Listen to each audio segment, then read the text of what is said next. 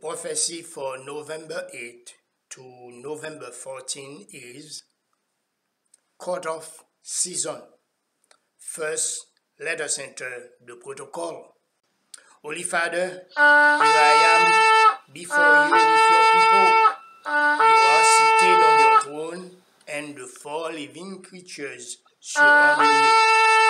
Before your throne are the seven spirits of God.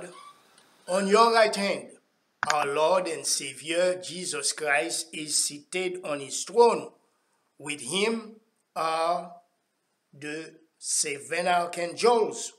On your left hand, the Holy Spirit is seated on his throne. With the Holy Spirit are the nine spirits' gifts and the nine spirits' fruits. The 24 elders are seated, 12 on your right hand and 12 on your left hand. Holy Father, I must say, you are sovereign and you are almighty. When I was receiving your prophecy, you said to me that you will cut off both head and tail. And you sent me to Isaiah 9, verse 14 and 15. So the Lord will cut off from Israel both head and tail, both palm branch and reed in a single day. So, we have a prophecy talking about head and tail cut off. But you said,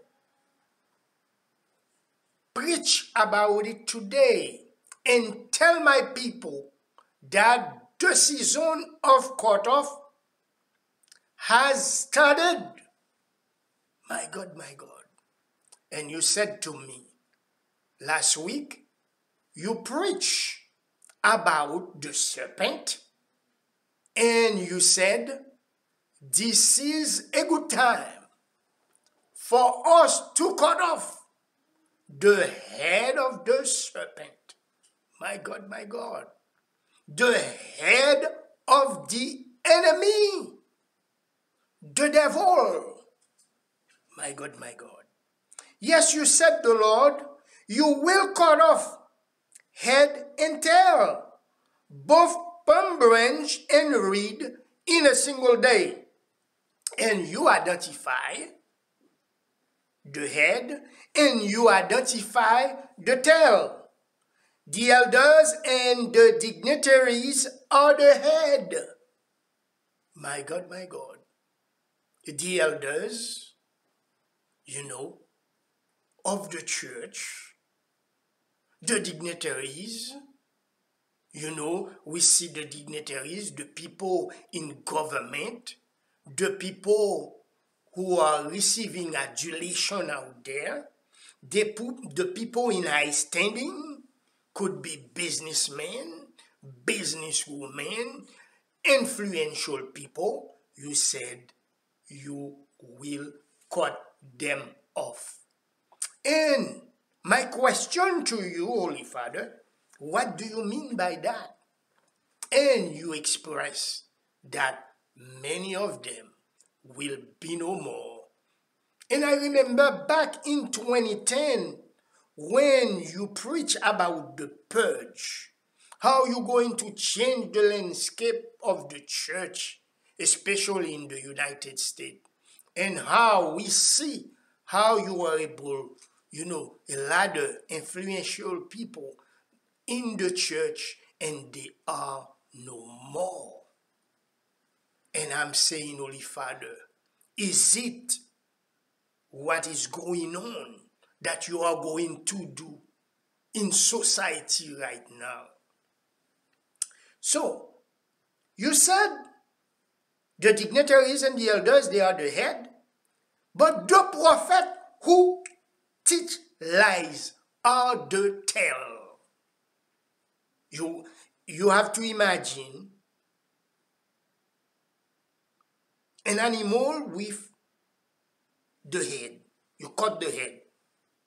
An animal with a tail. You cut the tail. And what is left is the middle part. And we know without the head, without the tail, the middle part will decay. The middle part will be destroyed. My God, my God. And in verse 16, this is where you explain, those who guide these people, that means these people, they are in a leadership position. You said, those who guide my people misled them. My God, my God. That's mean these are the people in a leadership position. And you said, and those who are guided are led astray. But what you want me to emphasize right now is a special season. A special season that we are entering right now. A season of cutoff. A season of cutoff. And you said, do not think that this season of cutoff, it's all about those corrupt leaders, those hardened rebels, those liars. It is also about the church, especially us who are saying that we are Christian, that we believe in Christ, and we are living in a way that is different from Christ. We could be cut off. Like last week when we were preaching about the 3 serpentine spirits, if we allow ourselves to be deceived, we will be destroyed in 2021. The same way, if we become rebel, liars, corrupt, and allow ourselves to be led astray, you said, we also will be cut off. And I can see that we are living in a period of judgment. And you sent me to Isaiah 19. In Isaiah 19, verse 12, let's read this part.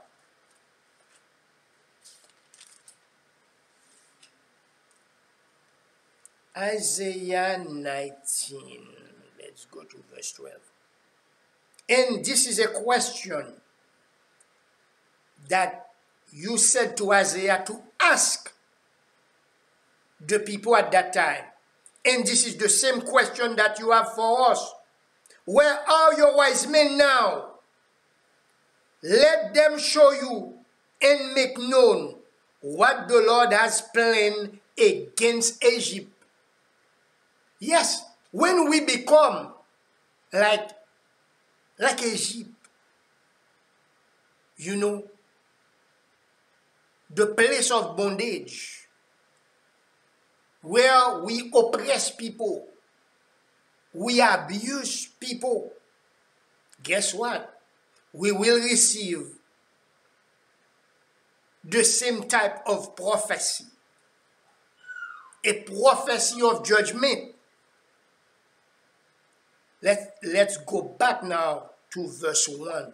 See, the Lord rides on a swift cloud and is coming to Egypt. The idol of Egypt trembled before him, and the hearts of the Egyptians melt with fear. we are in a season, what we see, the coronavirus, plague, like in the time of the Egyptian, we see people are in fear. Even I find myself, if I left the house without my mask, I'm a few miles away. The other day, I said, I must go back to get my mask.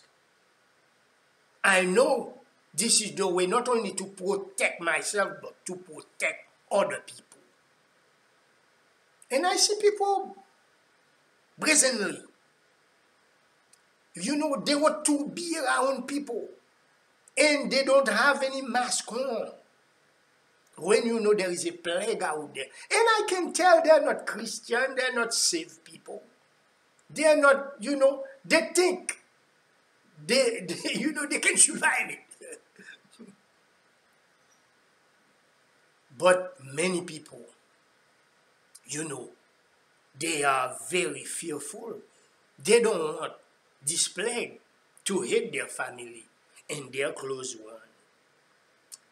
And a part that is extraordinary, verse 3, the Egyptians will lose heart, and I will bring their plans to nothing. They will consult the idols, the spirits of the dead, the mediums, the spiritists. I will hand the Egyptians over to the power of a cruel master, and a fierce king will rule over them. And we see that. A fierce king who has no pity for you. He's ruling over you. And totally don't care if you live or if you die. That will not have a plan to save you from the coronavirus. Do not have a plan to save you from your problem. Yes, we want to elect him. We want him to rule over us because he dressed nice. He look nice. He's a strong man.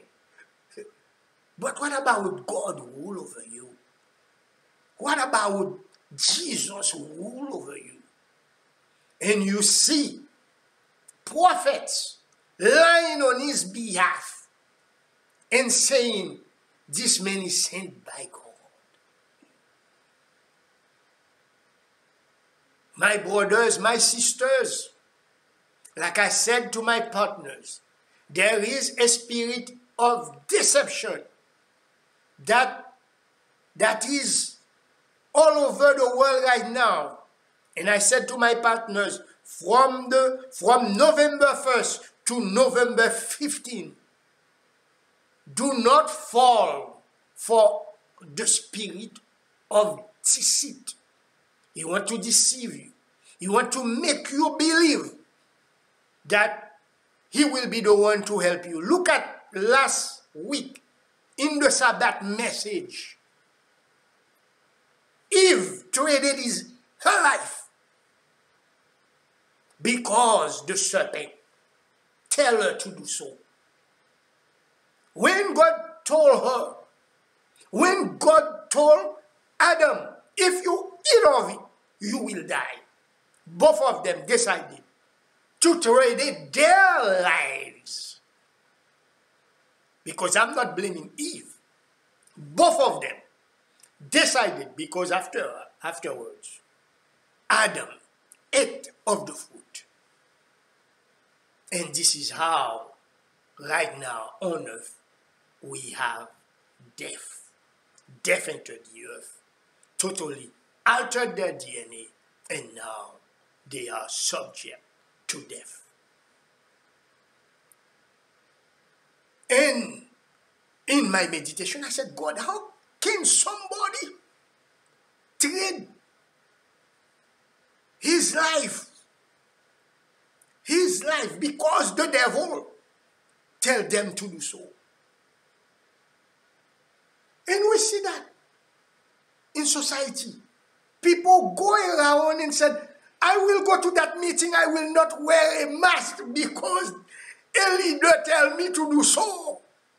How can you trade your life? And we see so many people die because they went to the meeting. And I heard a report 700 people died by following, because we search after idols. We search after idols. We want to elevate people above God. And we are willing to trade our lives for this person. My brothers, my sisters, the Lord is saying unto us, if you do not want to be cut off, you must not follow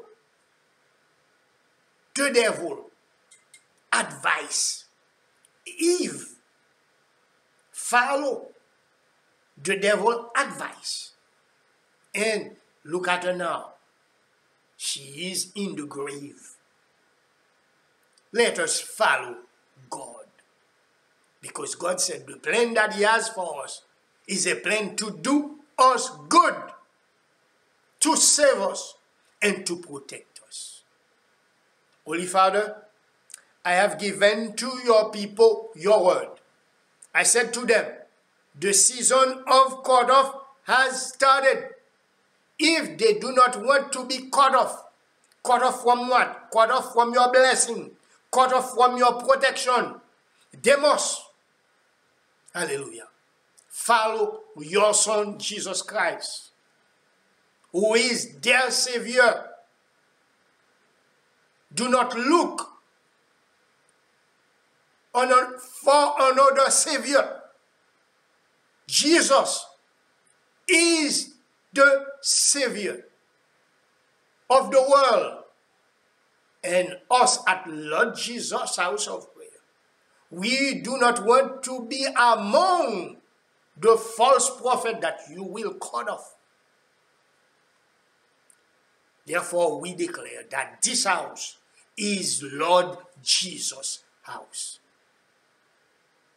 I pray, O God, that you have mercy upon the people and you send them the solution and the cure for this virus that is out there. Bless the sick, bless the afflicted, bless those who are in mourning. We will give you the praise. We will give you the glory, O Lord, when we are at peace and at rest, and this disease is no longer among us. I say these things in Jesus' name. Amen.